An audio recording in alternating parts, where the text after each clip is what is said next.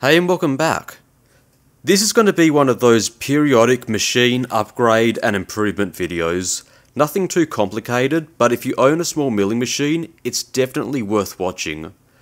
The problem that I'm up against is the rigidity and overall mass of the machine, or I guess lack thereof. As much as they try to make the machine look bigger than it is by fitting a big cover to the column is actually pretty small, and the mill itself only comes in at around 100 kilos, which to be honest is pretty surprising.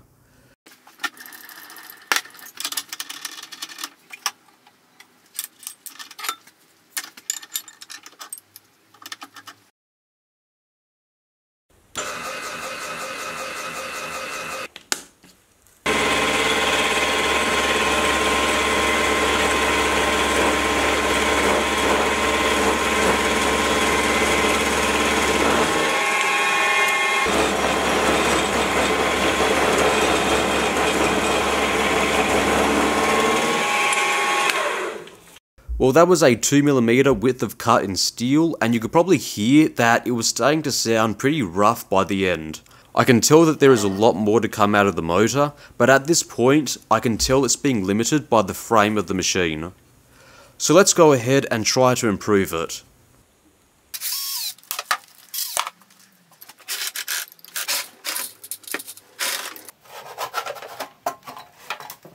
Now, as you can see, there really isn't that much mass in the column, and during machining, as you can probably imagine, it needs to resist a lot of force that's pushing up against it.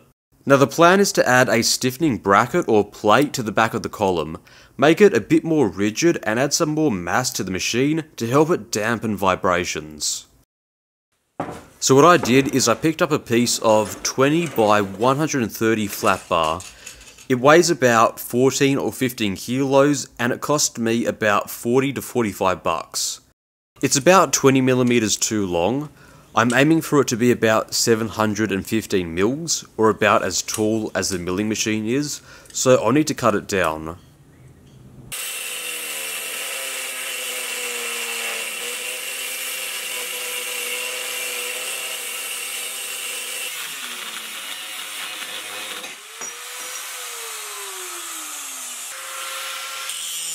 And whilst I have the grinder out, I might as well remove the scale. I'll probably end up painting it to protect it from rust, so the scale needs to go.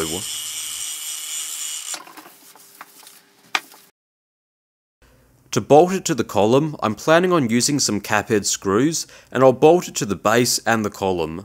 And I'm aiming to bolt it where there are places where there is more cast iron, such as on the bottom and near that crossbeam.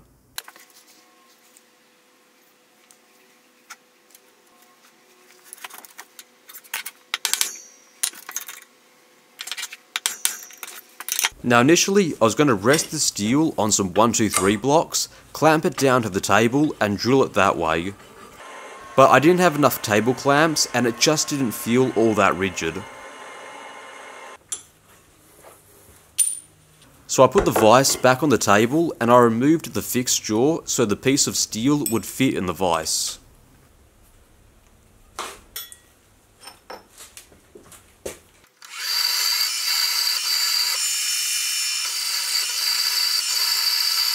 And when there was too much stick out at one end, I used a machinist jack to stop the steel from sagging over too much.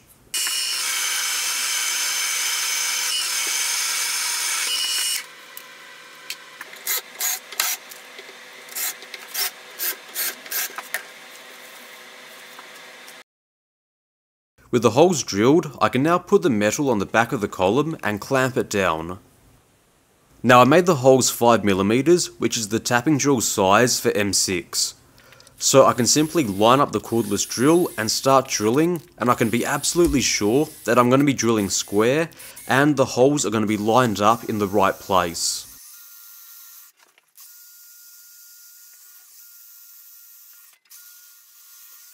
And once the holes are drilled out, I can tap them for M6.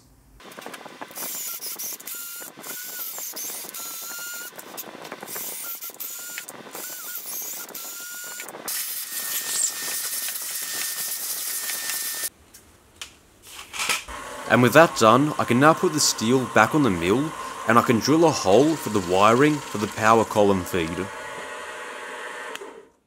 I can then drill the 5mm holes out to 6.5mm, and then I can use the counterbore tool to counterbore them to accept the cap head screws.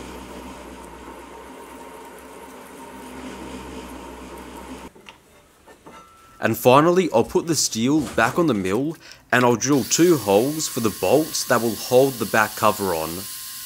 And now I can loosely drive in the screws. And I can definitely feel that there's enough play in the hole sizes and spacing that I should be able to adjust the tram of the mill without the bracket being an issue.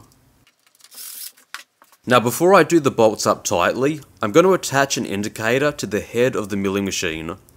What I want to check for is any movement in the head as I tighten the bolts. There's no guarantee that the steel that I'm using is flat, so if it's bent in any way, it could pull the column out of alignment.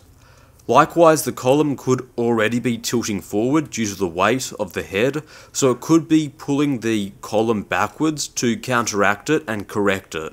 Now I believe this is a factor of spindle nod, whether the spindle itself is tilted forwards or backwards, though I don't want to get too far into this topic because it is a pretty big topic and correcting it can be difficult.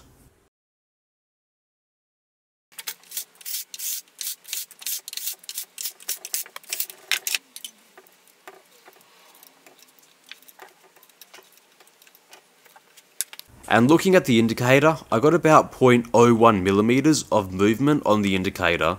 Now I'm not too sure as to whether this is because the piece of steel that I was using was bent or the column itself was tilted over, but in the small amount of testing that I have since done, it doesn't seem to have affected the mill in any way. Now before I put it back together, I'll resolder the power cables for the power Z feed. Now the cover will sit about 20mm further back, but you don't really notice it, and once it will get painted, it definitely won't be noticeable.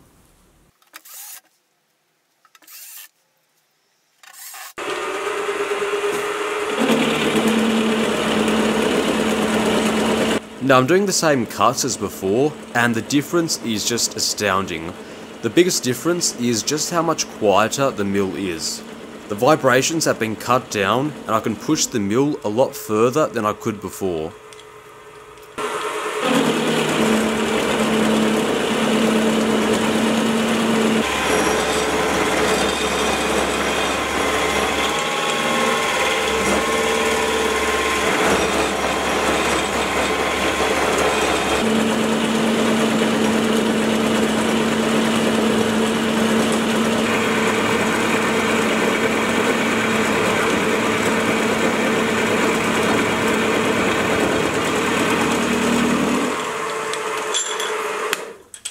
Now that was doing an almost 3mm width of cut, which was really pushing the motor to its limit, but that was just chewing right through it, and the surface finish is really good for a rougher. Overall, for 45-ish bucks, this is a great upgrade for any small milling machine. Now I do understand that getting a piece of 20mm plate might be difficult, but a YouTuber that I was watching called Nigel Taylor did this a while back, and what he did was he got some thinner plate, bolted on several ribs of steel bar. Now you won't get the added benefit of having the extra mass, but the ribs shaped like this will be fantastically rigid, and you should see a huge improvement. And that's about it for this week. I hope you enjoyed this video, I hope you learned something new, and I hope it was useful to you if you own a smaller milling machine. And I guess, see you next week.